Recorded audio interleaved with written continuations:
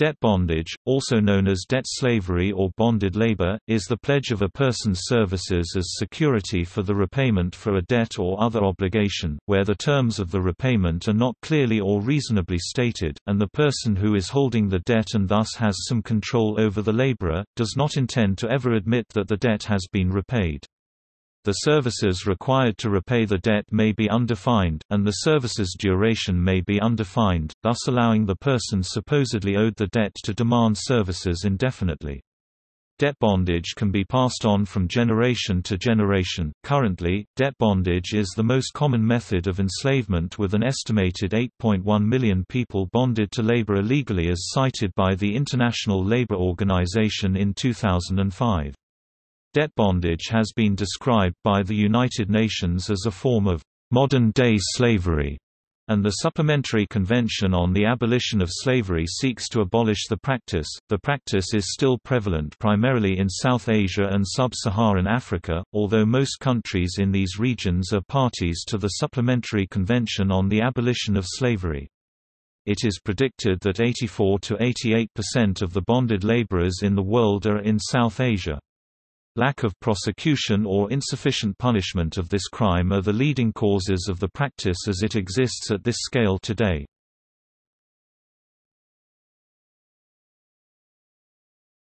Topic Overview.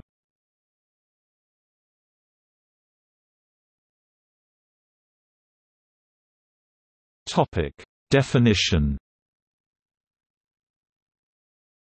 Though the Forced Labor Convention of 1930 by the International Labour Organization, which included 187 parties, sought to bring organized attention to eradicating slavery through forms of forced labor, formal opposition to debt bondage in particular came at the Supplementary Convention on the Abolition of Slavery in 1956. The convention in 1956 defined debt bondage under Article 1, Section A. Debt bondage, that is to say, the status or condition arising from a pledge by a debtor of his personal services or of those of a person under his control as security for a debt if the value of those services as reasonably assessed is not applied towards the liquidation of the debt, or the length and nature of those services are not respectively limited and defined. When a pledge to provide services to pay off debt is made by an individual, the employer often illegally inflates interest rates at an unreasonable amount, making it impossible for the individual to leave bonded labor. When the bonded laborer dies, debts are often passed on to children.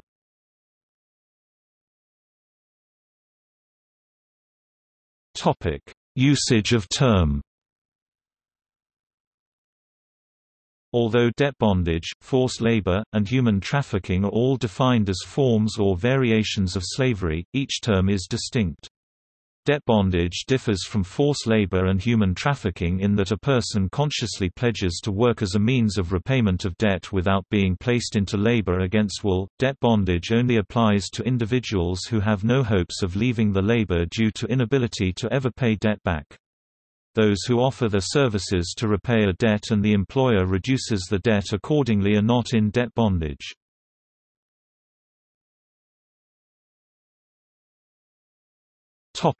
History.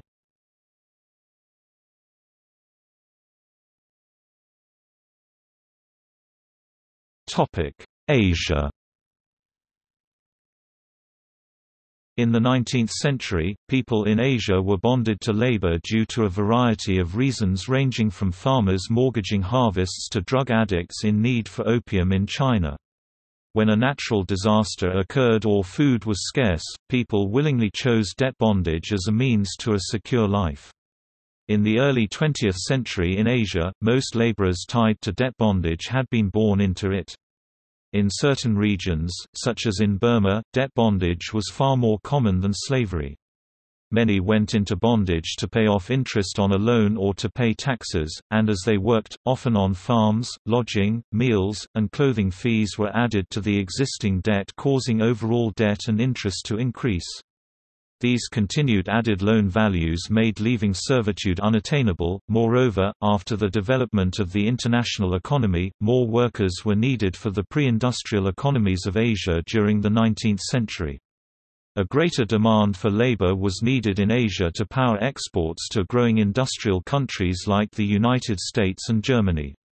Cultivation of cash crops like coffee, cocoa, and sugar and exploitation of minerals like gold and tin led farm owners to search for individuals in need of loans for the sake of keeping laborers permanently. In particular, the Indian indenture system was based on debt bondage, by which an estimated 2 million Indians were transported to various colonies of European powers to provide labor for plantations. It started from the end of slavery in 1833 and continued until 1920.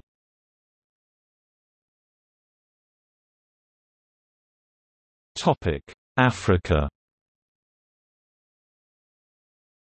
Important to both East and West Africa, pawnship, defined by Wilkes as the use of people in transferring their rights for settlement of debt, was common during the 17th century. The system of pawnship occurred simultaneously with the slave trade in Africa. Though the export of slaves from Africa to the Americas is often analyzed, slavery was rampant internally as well. Development of plantations like those in Zanzibar in East Africa reflected the need for internal slaves. Furthermore, many of the slaves that were exported were male, as brutal and labor-intensive conditions favored the male body build.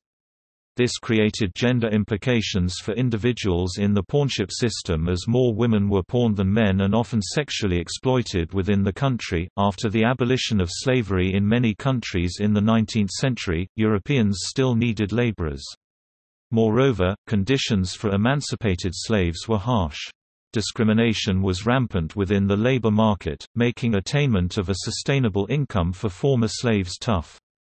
Because of these conditions, many freed slaves preferred to live through slavery-like contracts with their masters in a manner parallel to debt bondage.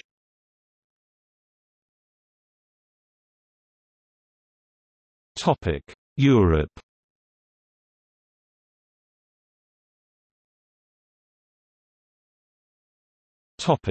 Classical antiquity.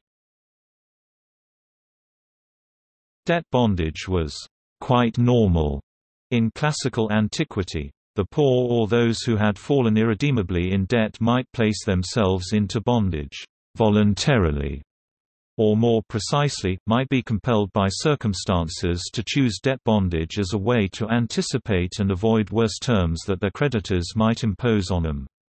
In the Greco-Roman world, debt bondage was a distinct legal category into which a free person might fall, in theory temporarily, distinguished from the pervasive practice of slavery, which included enslavement as a result of defaulting on debt. Many forms of debt bondage existed in both ancient Greece and ancient Rome.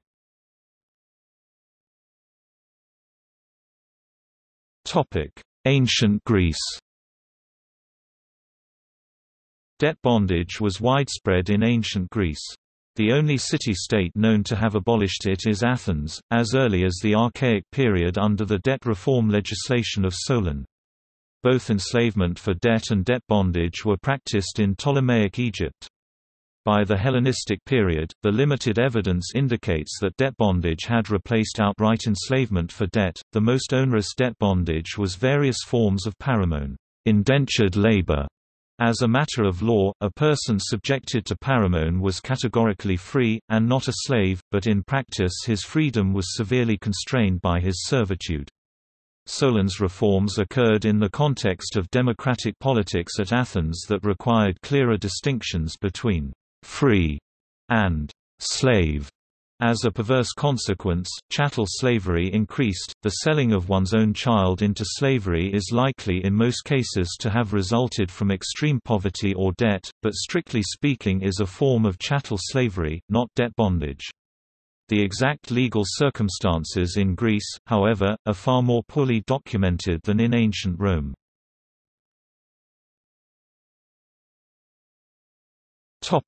Ancient Rome.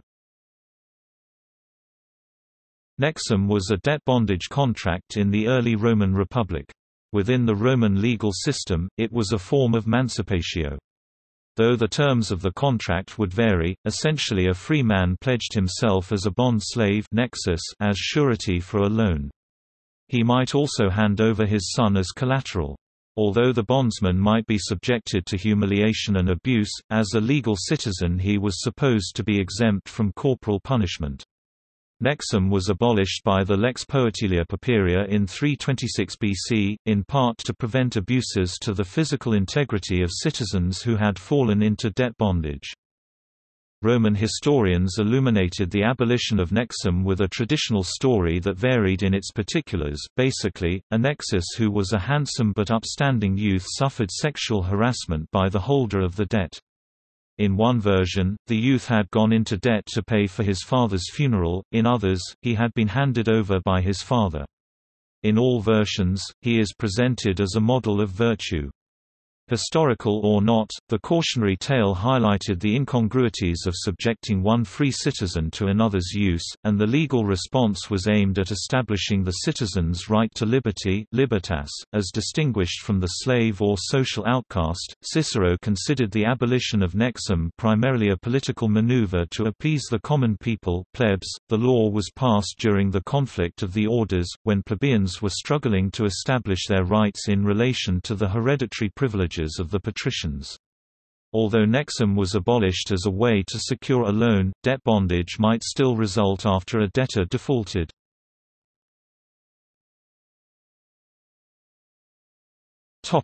European Middle Ages.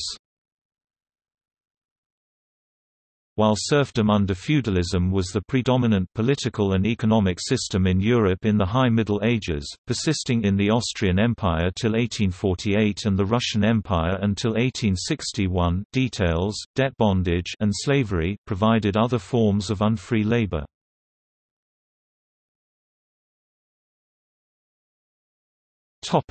Americas. During the colonial history of the United States, persons bonded themselves to an owner who paid their passage to the New World.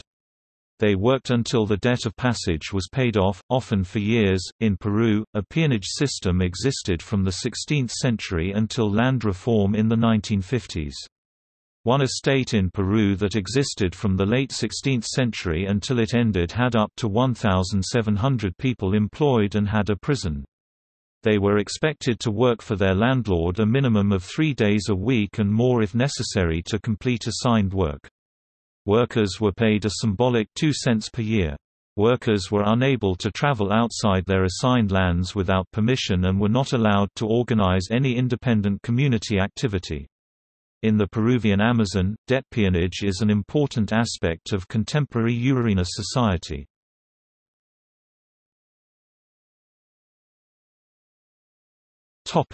Modern practice.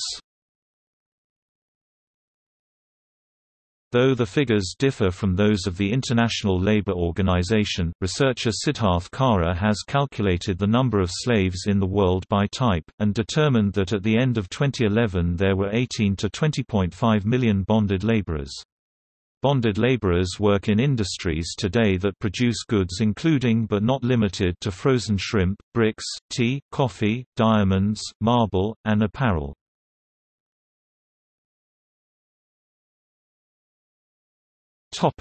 South Asia. Although India, Pakistan, and Bangladesh all have laws prohibiting debt bondage, it is estimated by Kara that 84 to 88% of the bonded laborers in the world are in South Asia. Figures by the Human Rights Watch in 1999 are drastically higher, estimating 40 million workers, composed mainly of children, are tied to labor through debt bondage in India alone.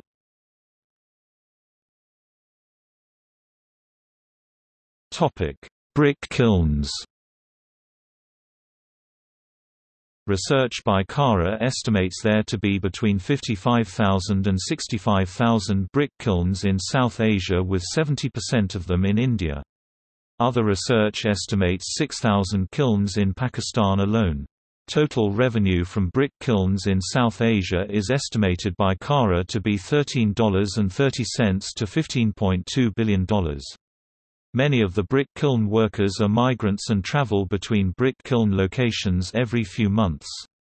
Kiln workers often live in extreme poverty, and many began work at kilns through repayment of a starting loan averaging $150 to $200. Kiln owners offer laborers friendly loans to avoid being criminalized in breaking bonded labor laws. Bonded brick kiln laborers, including children, work in harsh and unsafe conditions as the heat from the kiln may cause heat stroke and a number of other medical conditions. Although these laborers do have the option to default on loans, there is fear of death and violence by brick kiln owners if they choose to do so.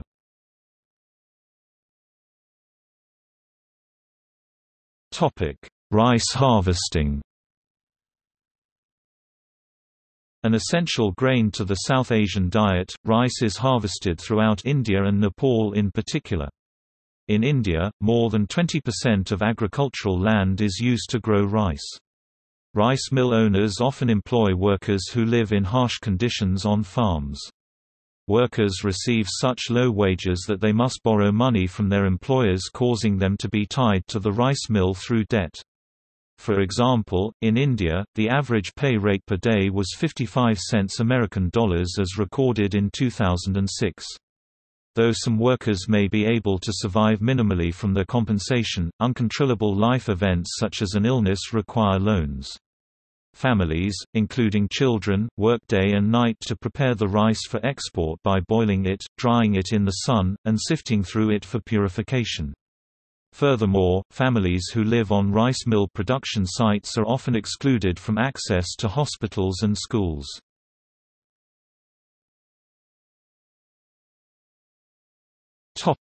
Sub-Saharan Africa. Though there are not reliable estimates of bonded laborers in sub-Saharan Africa to date from credible sources, the Global Slavery Index estimates the total number of those enslaved in this region is 6.25 million. In countries like Ghana, it is estimated that 85% of people enslaved are tied to labor. Additionally, this region includes Mauritania, the country with the highest proportion of slavery in the world, as an estimated 20% of its population is enslaved through methods like debt bondage.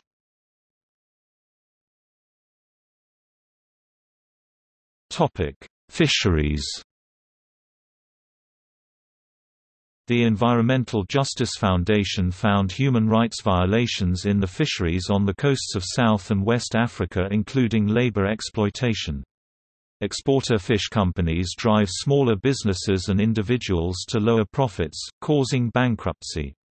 In many cases, recruitment to these companies occurs by luring small business owners and migrant workers through debt bondage. In recruiting individual fishers, fees are sometimes charged by a broker to use ports, which opens the debt cycle.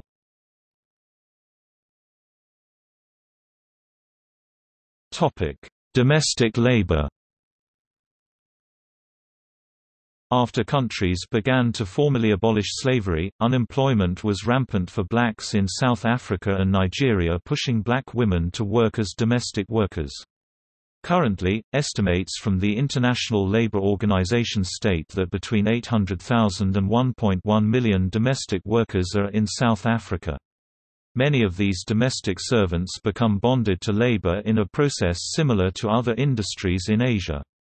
The wages given to servants are often so poor that loans are taken when servants are in need of more money, making it impossible to escape.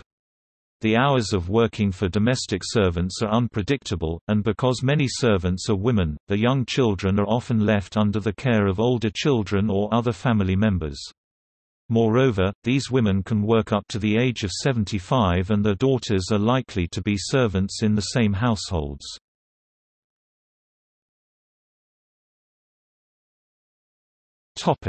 Prostitution.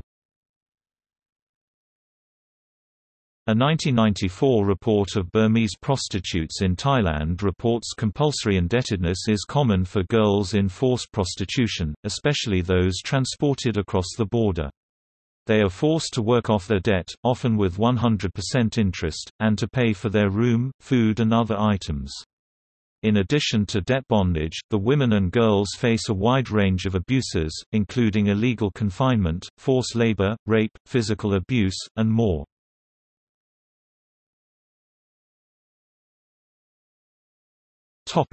Consequences.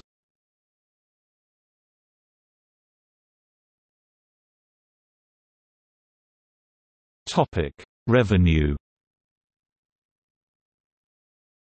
The International Labour Organization (ILO) estimates that $51.2 billion is made annually in the exploitation of workers through debt bondage.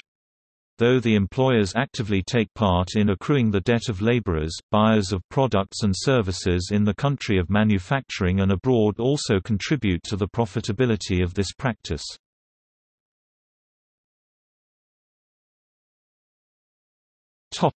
Ongoing cycle. In many of the industries in which debt bondage is common, like brick kilns or fisheries, entire families are often involved in paying of the debt of one individual, including children. These children generally do not have access to education, thus making it impossible to get out of poverty. Moreover, if a relative who still is in debt dies, the bondage is passed on to another family member, usually the children. At the International Labour Organization Convention, this cycle was labeled as the worst forms of child labor. Researchers like Basu and Chow link the occurrence of child labor through debt bondage with factors like labor rights and the stage of development of an economy. Although minimum age labor laws are present in many regions with child debt bondage, the laws are not enforced, especially with regard to the agrarian economy.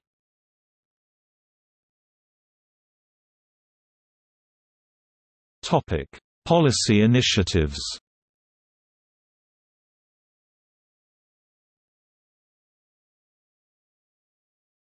The United Nations.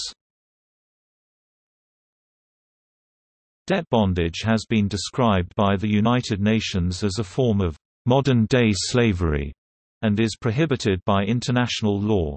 It is specifically dealt with by Article 1 of the United Nations 1956 Supplementary Convention on the Abolition of Slavery.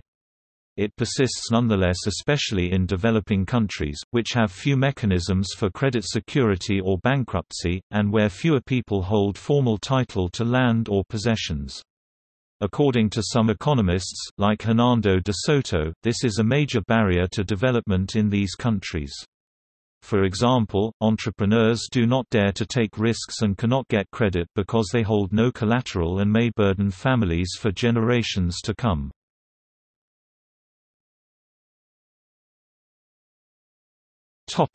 South Asia. India was the first country to pass legislation directly prohibiting debt bondage through the Bonded Labour System Abolition Act, 1976. Less than 2 decades later, Pakistan also passed a similar act in 1992 and Nepal passed the Khmer Labour Prohibition Act in 2002. Despite the fact that these laws are in place, debt bondage in South Asia is still widespread. In India, the rise of Dalit activism, government legislation starting as early as 1949, as well as ongoing work by NGOs and government officers to enforce labor laws and rehabilitate those in debt, appears to have contributed to the reduction of bonded labor there. However, according to research papers presented by the International Labour Organization, there are still many obstacles to the eradication of bonded labor in India.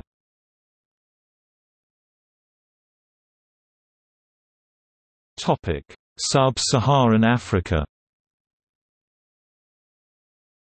In many of the countries like South Africa, Nigeria, Mauritania, and Ghana in which debt bondage is prevalent, there are not laws that either state direct prohibition or appropriate punishment. For example, South Africa passed the Basic Conditions of Employment Act of 1997, which prohibits forced labor, but the punishment is up to 3 years of jail. In addition, though many of the countries in sub-Saharan Africa have laws that vaguely prohibit debt bondage, prosecution of such crimes rarely occurs.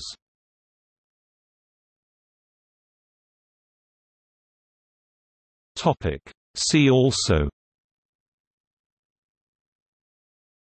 Debtor's prison, Human trafficking, Indentured servitude, Involuntary servitude, Peon, Worst forms of child labor convention, Forced labor, Child labor, Trafficking of children, Forced prostitution, Serfdom, Usury contemporary, modern-day slavery, Chukri system, Bonded Labour Liberation Front, India, the state of bonded labour in Pakistan, Saida Ghulam Fatima, debt bondage in India, Restovec, Haiti, Siddharth Kara, author, United Nations 1956 Supplementary Convention on the Abolition of Slavery.